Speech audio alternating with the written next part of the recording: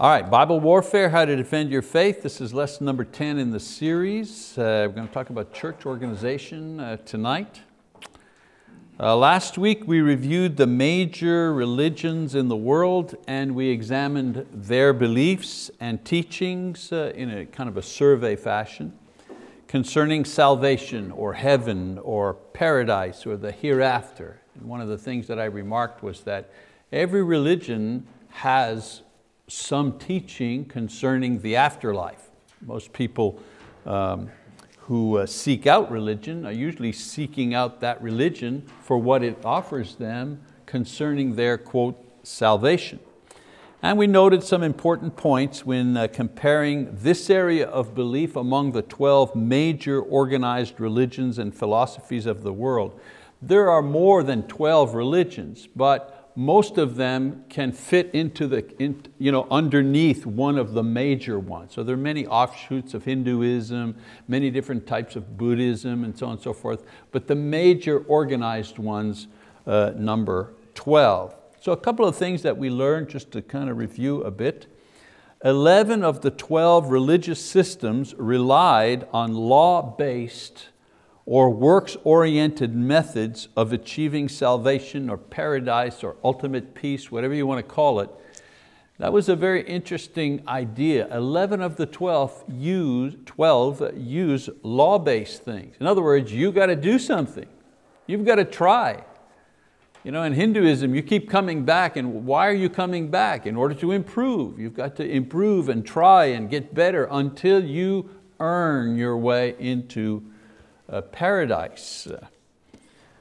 We also said that Christianity was the only religion where the burden for man's salvation rested with God and was offered freely to man on a basis of faith.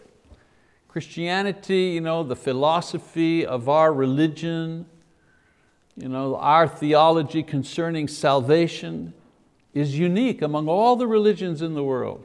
I mean, they have different ways that they dress, and they have different customs, and they have different ways to worship, and they describe their gods in different ways and all of that business. But when it all comes down to it, when it comes down to the important part of, okay, what happens after death, or what is the status of paradise? For all the other religions, you have to work your way in. Christianity is unique in that way. God offers freely to man her salvation based on belief, based on faith. I believe that God has given this to me through Christ. Now, of course, I express my faith through repentance, through baptism, through faithfulness. But nevertheless, God is the one that has the burden of paying the moral debt for my sins. I don't make restitution for my sin. It's one of the most misunderstood ideas about Christianity, that somehow we have to make some kind of restitution for the bad and stupid things that we have done. We need to understand the crux, the core of Christianity teaches us that Jesus Christ on the cross makes 100% of the restitution necessary for all the bad and horrible things that we may have done in our life. He makes restitution for that. We do not make restitution. We can't, that's the point. We can't do it. We can't offer to God what is necessary to make restitution for the sins that we have committed. In other religions you have to. The various spiritual exercises and discipline and asceticism and all that business, that all counts as points, but not in Christianity. And then another point, when compared, the nature of salvation in the Christian religion is far superior in value and experience than any of the others. I said if you only had one thing to study or discuss with someone concerning the difference between Christianity and another thing, and if you get to choose salvation. Choose to discuss the quality of salvation, the experience of salvation that is offered by Christianity in comparison to the experience of salvation offered by some other religion, and how you get there. And when you compare these two things, it becomes very obvious that Christianity is superior. And once a person knows the difference, they would not choose any other method or reward than the one that Jesus offers through His cross. Okay, so those are some of the things we talked about last week, in case you weren't here. We've discussed at length many questions about church life and of course salvation, which we were talking about last week and this evening. We're now going to move on to some questions that were asked by fewer people and cover a wider range of topics. For example, what is meant by congregational autonomy? We're always talking about congregational autonomy. Where does that come from? I believe that part of this question has to do with why we don't have a headquarters or regional supervisors. I've been asked that. People want to know about the Church of Christ. Where's your headquarters? And you seem facetious if you say, well, our headquarters is in heaven. And you go, oh yeah, but smarty Alec. No, really, our headquarters is in heaven. Yes, but where? Where is the Oklahoma headquarters for all the churches? There is no headquarters anywhere. And people find that hard to believe. Really? Well, how do you do things if you've got no regional supervision or anything like that? No, we don't have that. So we're now going to move on to questions that are asked concerning this particular topic. I believe that part of this question, again, has to do with the confusion that people have about how the church is organized. Many churches, or quote denominations, are organized based on different models. So let's start there. For example, the Roman Catholic Church follows the empirical Roman model of government. I should have put a slide up there showing the Roman model of government. You have the emperor, you have the Senate, you have and it just goes down, all the way down. And if you put next to that the organizational model for the Catholic Church, it's exactly the same. The way that power is broken down and responsibility, same thing. There's a supreme leader, the Pope, just like in the Roman Empire, there was a supreme leader, the emperor, you see what I'm saying? There is a college of advisors in the Catholic Church called cardinals. Roman Empire, the senators. There were regional leaders, governors, in the Roman system. Well, there are regional leaders in Roman Catholicism. They're called archbishops. They oversee various territories, which are each led by lesser ranking clerics that are called bishops, who are responsible for several churches. And then the local priest is responsible for the local church. And so the Roman Catholic Church model is really based on the Roman empirical model. Many Protestant denominations, they did away with the papal head. In other words, they got rid of the idea of the Pope in their church organization, but they maintained the same top-down ranking system.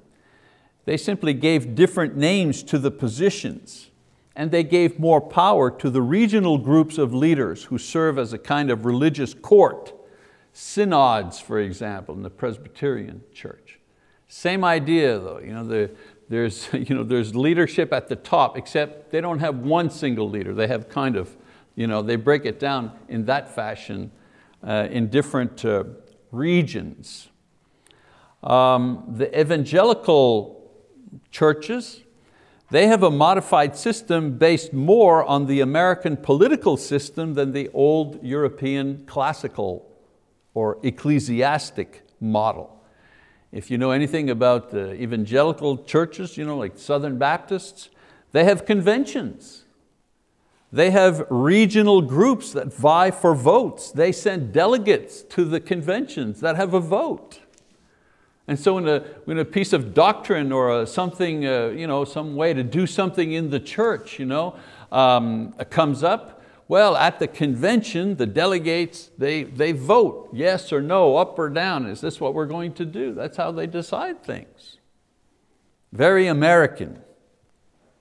They sit on boards or councils. There's competition as to who will be selected as a delegate to go to the regional conference. And which one of these is going to sit on a board? How do you think that in certain denominations, openly gay, practicing homosexuals became full-time ministers, even bishops? How do you think that happened? It was decided upon in a convention. And that convention was packed with liberal thinking delegates. And when that vote came up, the ones who said, well, wait a minute, in the Bible it says that this is an abomination, they were in the minority. They got voted down. That's how you get there. The people who voted in favor of a thing like that, their argument was, well, Paul, the cultural argument, Paul was a product of his times. In those days, homosexuality was looked down upon, but today we're so much more enlightened, we're so much more advanced, we got to let go of those things. That argument won the day. Sectarian groups, Mormons, Jehovah's Witnesses, Seventh-day Adventists, and so on and so forth. They have a more patriarchal approach where a relative or hand-picked successor to the original founder wields great influence and great power. These leaders have veto power over the various church and regional leaders and agendas. There's some things in the local congregations of Jehovah's Witnesses that they have to kind of run up the chain of command that goes all the way to the top leader in order to be approved. So they have a patriarchal system. Now, a few weeks ago I explained that what made us different from all other Christian groups or churches was twofold, two things that make us different. Number one, we believe that the entire Bible is inspired, and therefore the Bible is our authoritative guide in matters of morals, spiritual things, religion. The Bible is what guides us. From beginning to end, we believe it's inspired. And you have people in other religious groups that say, well, we believe the Bible's inspired. Yes, they say that.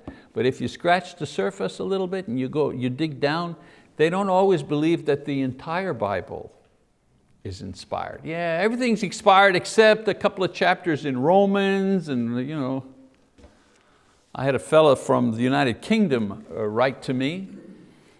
He's a member of the church, one of the congregations there, and I believe he's in England. And he's a Bible Talk guy. He discovered Bible Talk and he was baptized and he started going to church there a couple of years ago, and he wrote me back and he feels that perhaps the church that he's with now, he doesn't understand why they do certain things. And he said to me, our minister doesn't believe that Romans 9, 10, and 11, he said, that's just Paul ruminating. He's just talking out loud. That's not really inspired thing. That's not an inspired thing. Well, wow. Romans 9, 10, and 11 is where Paul is explaining why the Jews stumbled and didn't accept Jesus as the Messiah. I don't know about you, but to me, that's pretty important. Why the Jewish nation rejected its own Messiah, that's a lot more than just rumination. That's extremely important. He didn't mention any other things, but he wasn't sure. And what I said to him, I said, well, it's always dangerous, especially when the leaders in the church, those who are charged with teaching the church, when the leaders in the church begin skipping through the Bible and saying, yeah, this isn't inspired, oh, this is inspired, this is important and this is not important. When human teachers are taking on that kind of responsibility, it's not a good road to go down, okay? So in the churches of Christ, we believe in the complete inspiration of the Bible. Does that mean we can explain everything? No. No. How does God create something from nothing? Can you explain that to me metaphysically, biologically, physiologically? Can you explain that? Can you mathematically, can you make me an equation that'll equal nothing? There's nothing and then there's something. I can't understand that. How does the Spirit of God dwell inside of my body? Can you explain that to me, exactly how that happens? No. Does that mean that it's not true? Well, no. I mean, to modern man who thinks that anything he cannot explain must not be true or valid, but there are many things. The Bible even says, we know by faith. I think in the book of Hebrews, we know by faith that what God created, He took from nothing. How do we know that? Well, we know by faith. Were we there on the day of creation? Well, no. Well, how do we accept it? We accept it by faith now. So the point I'm trying to make here is just because we cannot explain it logically at times doesn't mean it's not true, and doesn't mean that we have to kind of eject that from the Bible. There are many things we couldn't explain, but with time began to understand. I think you know this. This is an old apologetic argument. The Hittites, the Bible mentions a tribe of people called the Hittites. And for many, many years, archaeologists and historians say there is no archaeological record of a group of people that lived in the Holy Land called the Hittites. And it was the major argument of atheists against the inspiration of the Bible. I mean, if it's wrong on the Hittites, it might be wrong about other things. And it was a major sledgehammer that they kept smashing Christians with. Where? There are no Hittites, you see what I'm saying? And it was one of those things that you accepted by faith because you didn't have the physical evidence to demonstrate that they existed until I think it was 1940 something or other, and whoops, archaeologists stumble across, as they usually do, they're digging around, whoops, they stumble across a city, a village, Hittites, writing, references, history, objects. And guess what? All of it fits with what the Bible said, the Old Testament said about the Hittites. Now no archaeologists and no ancient historian doubts the existence of, they're extinct now, but no one doubts that they existed because now there's proof. But long before the proof came along, the Bible was talking about these people. As a matter of fact, most archaeologists use the Bible in order to search for these things because it is the best record, the best piece of information in order to find these ancient places. Anyways, I'm digressing a little bit. The thing that people need to know about us is we believe the Bible is completely inspired. And then the second thing, we believe that the Bible teaches that we should consciously be trying to establish and operate the church as closely as possible to the teachings, the commands, and the guidelines given to us in the New Testament. Someone will say, why? Why should we do that? Because this is what the New Testament teaches us concerning these matters. What does the New Testament teach concerning the church? The New Testament teaches us that we should organize it and make it function according to the rules and information contained in the New Testament. That's what it teaches. We call this New Testament Christianity. Pretty handy, isn't it? What kind of Christian are you? I'm a New Testament Christian. Oh, you go to the Church of Christ? What kind of church is that? Answer, that's a New Testament church. That is the correct answer. Not, they say to you, so what kind of church is that? And you say, well, we don't use instruments. No, that's not the good answer. Or we baptize people, full immersion. That's not, yeah, we do that. Yes, we do that. But that's not the answer to that question. What kind of church is that? You go to the Choctaw, what kind of church is that? That's a New Testament church. The beauty of that answer is it invites another question. And the question that it invites is, New Testament church? What kind of church is that? The answer to that is, It's a church that follows the New Testament in the way it's organized and the way it functions. And usually when you say that, they go, oh, that makes sense. Just those 2 points. If you could just get those 2 points across when you're talking to somebody about church, it's amazing what you've established. Because after those 2 points are made, every other question they ask you is going to be answered in the same way. Well, what about such and such? Well, okay, the New Testament says, okay. So our church is a New Testament church because we follow this principle, the principle of following the New Testament instructions for how the church should be organized and function. Now, historically, the effort to use strictly the New Testament organization and teaching and practice has simply been referred to as restorationism. We are part of the restoration movement historically. Are we part of the Reformation movement? No, we're not part of that movement. We're part of the restoration movement, to restore the organization and the function of the church as it was in apostolic times.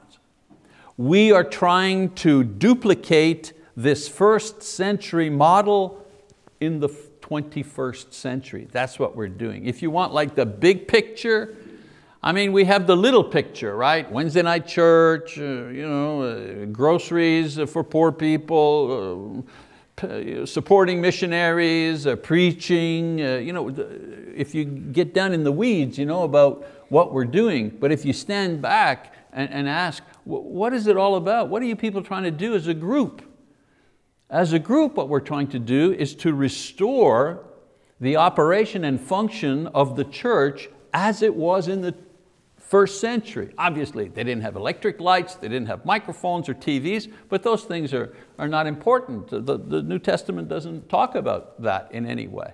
The New Testament says we should go out and preach Jesus and baptize repentant believers. Now, how we go, by car, by boat, by plane, how we preach through TV, radio, video, whatever, there's no instruction on that. The instruction is simply go. Preach Christ. Immerse in water those who repent and believe. That hasn't changed. In 21 centuries, that's the same thing. Okay? So with this mindset and approach, when the question arises, how are we going to organize the church on a local and on an international level? Well, we go to the New Testament to see what instructions we have there about this topic, we got instructions about how to baptize somebody by immersion in water. Well, we also have instructions on how do we organize the church and how should it function. We have this instruction in the New Testament.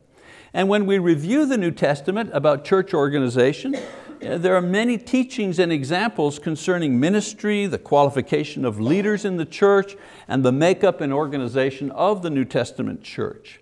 So according to the New Testament, a Christian church was made up of the following groups. You had baptized believers.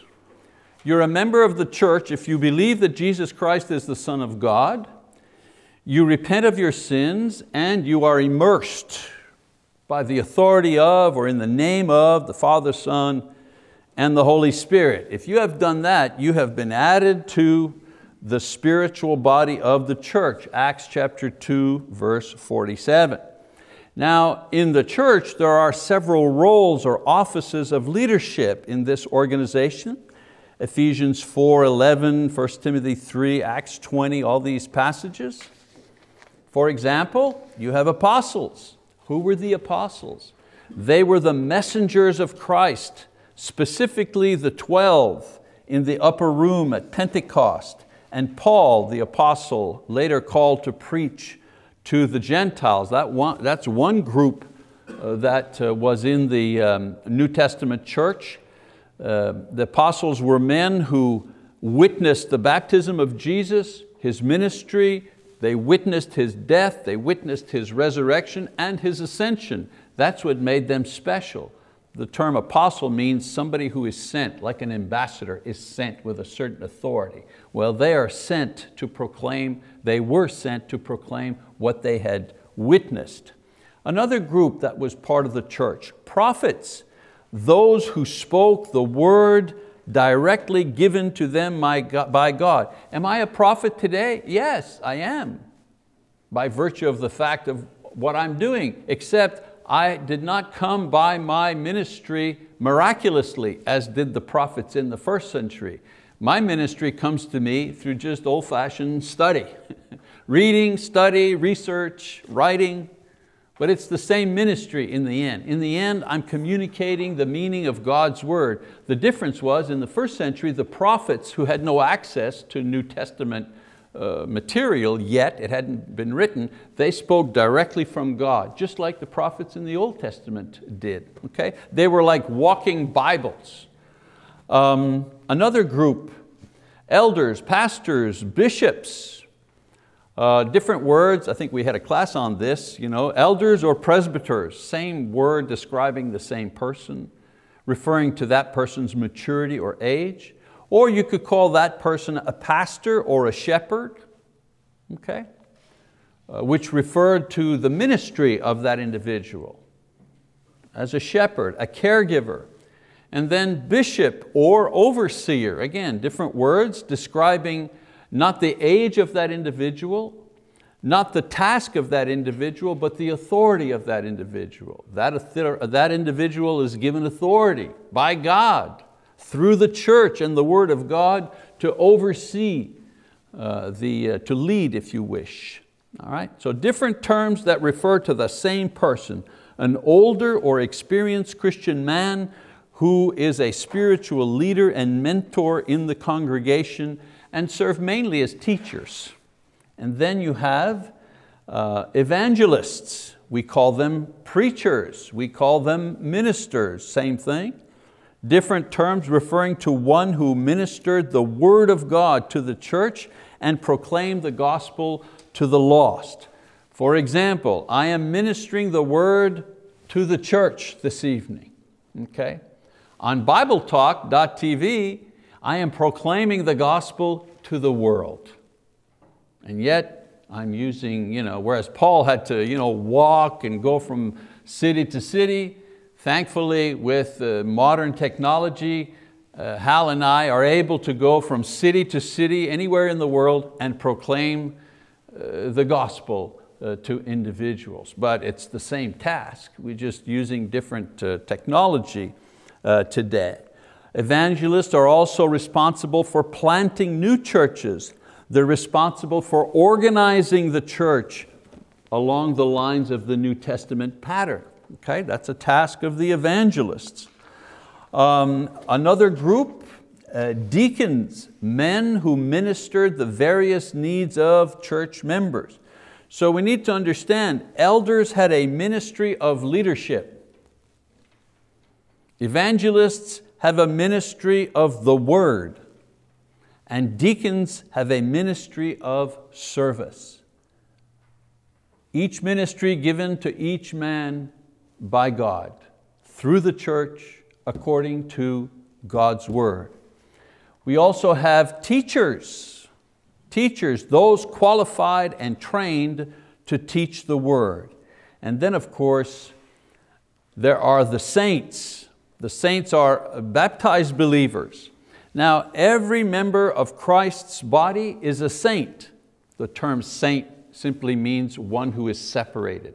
So you're a saint if you are separated from the world. How? Through repentance and baptism.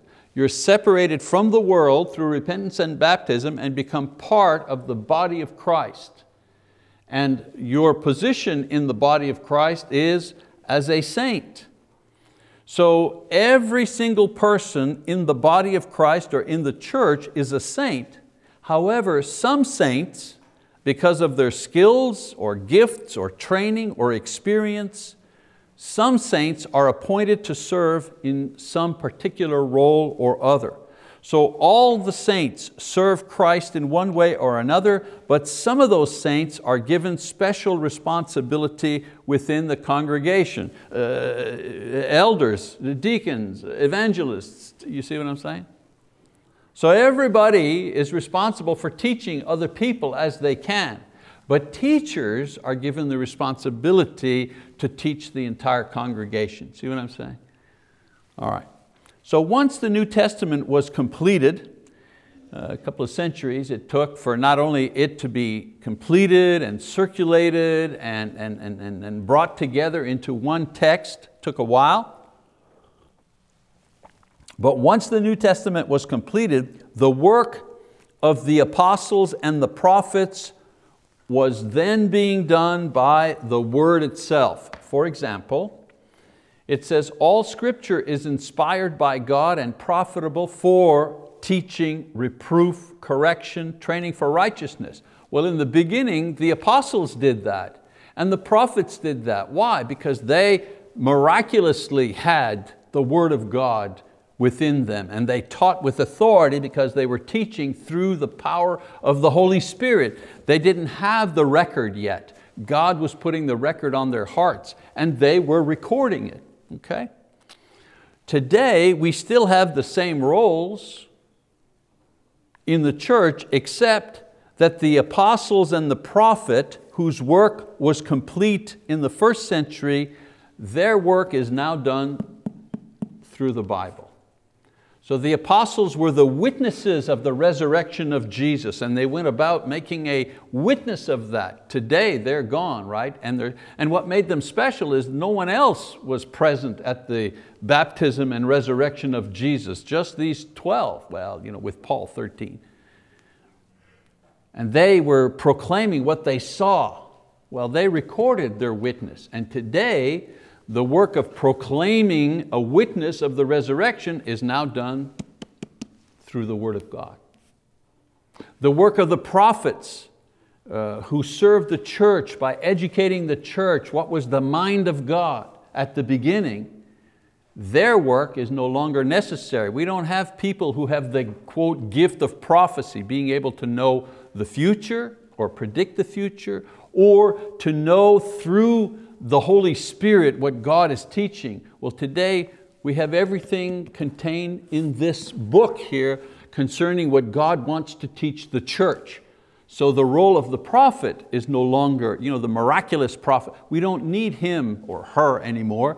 Today we have all of the mind of God contained in the Bible, in the Old Testament, in the New Testament. And so the task of the apostle and the prophet is now completed by the Word of God. So today, again, all the same roles, except the Bible provides the witness and the message of Christ.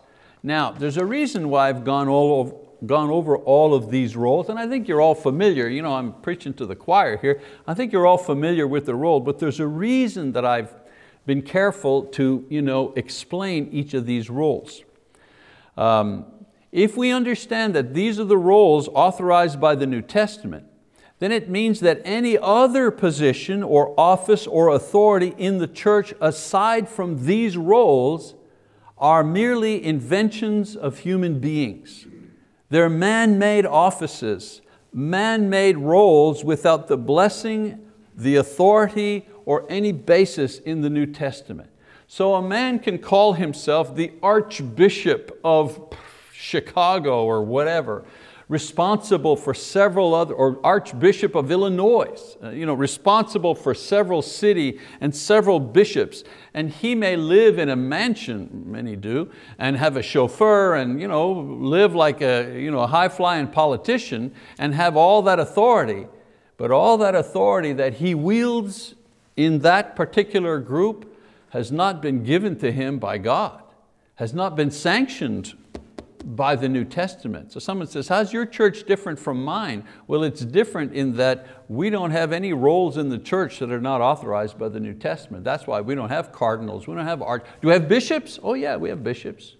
Oh, okay. Do you have cardinals? No. Where do you see cardinal in here? You don't see that. How about archbishop? I don't see archbishop. Do you have deacons? Oh yeah, we have deacons. Why? Because we have instructions here. to elect and select deacons and put them to work. Another thing that is quite remarkable when studying this question is what you do not see in the New Testament concerning church organization. You do not see any of the modern systems of church hierarchy that exist in these other groups that I mentioned before. In the New Testament church, each congregation was autonomous and led by its own local leaders. This is how we are extremely different than others. There are very few church groups. There's a church group, I think out of England, called Congregationalist churches. And that's one of their features. They're autonomous, like we are. Oh yes, different churches asked for advice and received help from the apostles, back in the day, from the apostles in Jerusalem. But this was because they did not yet possess the entire New Testament record. And the apostles, they were the source of scriptural authority back then. But today we have the scriptural authority right here, and we have plenty of people in the church that know it and can study it in order to resolve issues and problems and make decisions according to what the Bible says. We also notice that every mention of congregational leadership in the Bible, for example, in Acts 20 or Philippians chapter 1, verse 1, every time Paul or someone refers to the leaders in a congregation, they always refer to a group of elders or bishops or overseers. There's always more than one. There's never a spot in the New Testament where they refer to only one who is the pastor of a single congregation. It's always to the elders. Paul, it says, Paul called to himself the elders from Ephesus. There were more than one. There's always more than one. It was a collegiate type of leadership. And so this leads us to the conclusion today. We ask ourselves, so how many elders should we have in our, let's say we're organizing a brand new congregation. How many elders should we have? Well, according to the New Testament, you need more than one. You need at least two. You can have 10 if you want. I know in Edmond, how many do they have? 40? But they've got 2,000 people. They need a lot of elders there. Here we don't have that many, but we still have a good number of elders who lead. Okay? So when we put the pieces together concerning congregational organization, this is the picture that emerges not from the Church of Christ. This is the picture that emerges from the New Testament. First, churches met mainly in homes or in cluster of homes in each city, and sometimes they used public places when these places were available. And we read about that in Acts chapter 19, verse 9, and throughout the book of Romans. Another feature, each congregation had a number of leaders depending on the size and the maturity of their congregation. And these leaders included elders and teachers and deacons, who had specific responsibility for different areas of church life. As the apostles died off, the recorded word replaced the need for prophets, and there were more evangelists, and so the preachers remained longer with individual congregations and served as missionaries to other nations. At the beginning, there weren't enough preachers to go around, so preachers served several congregations, teaching and encouraging, much like Jeffrey Karima. Jeffrey Karima in Kenya, he serves maybe 5 to 8 different congregations. He's a circuit preacher. And in his hometown, that's where the School of Theology is, and that's where they train future preachers. And the reason for the training is he wants to provide preachers for all these churches that he's servicing. Okay? Well, that's pretty much how it was at the beginning. There weren't enough preachers to take care of all the congregations. That's why Paul would go and plant a church, and then maybe 2 years later would come back to that church to see how they were doing. And so we do the same thing today in the very same way. Another point, this autonomous congregational style remained in place until it was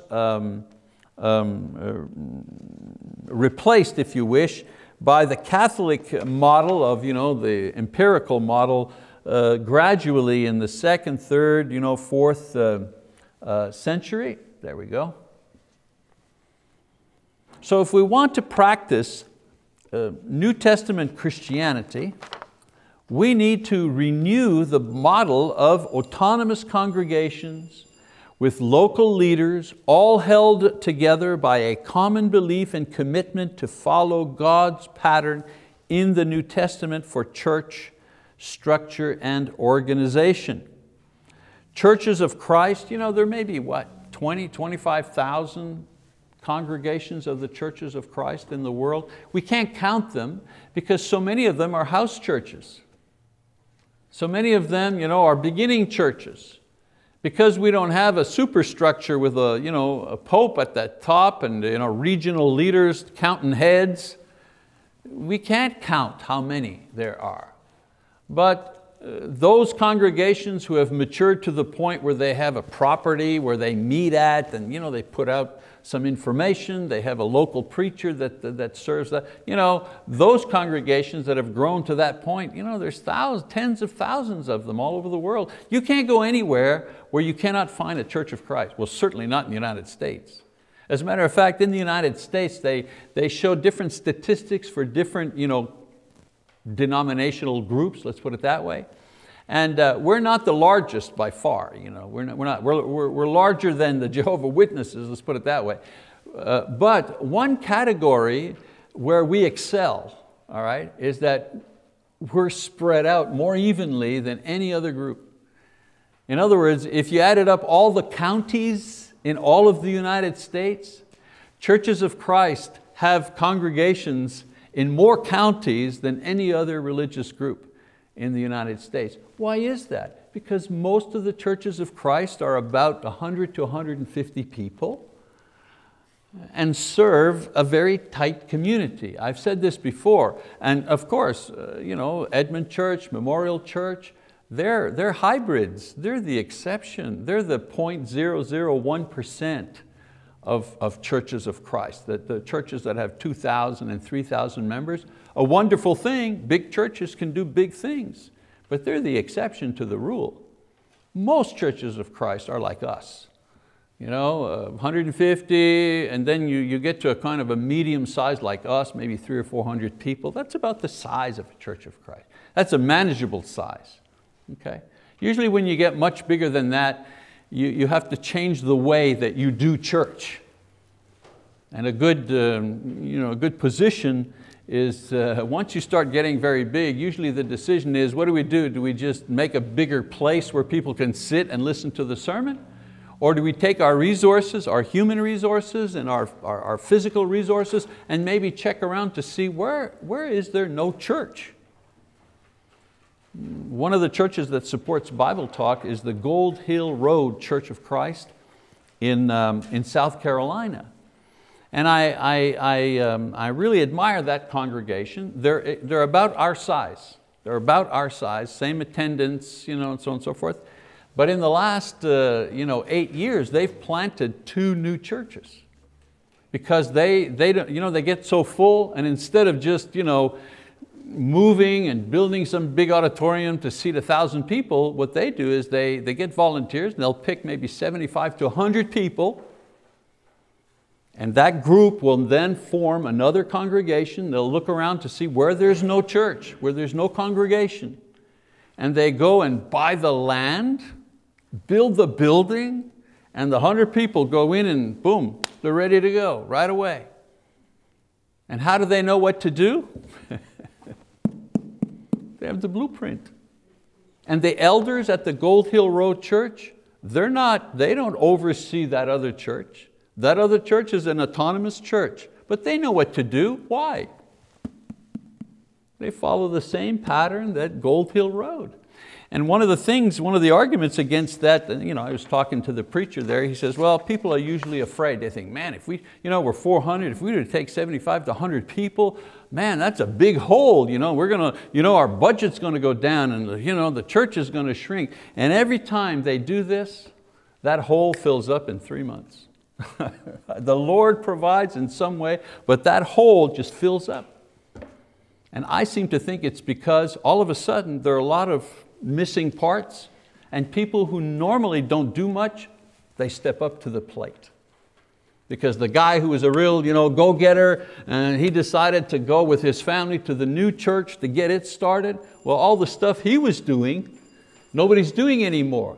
And so somebody who's been kind of sitting back and watching all of a sudden realizes, you know what, I think maybe it's time I got up and I got a chance to serve that I didn't have before. So just a little insight as to the churches of Christ and our New Testament pattern for organization and function. Okay, that's it. Thank you very much for your attention. I appreciate it.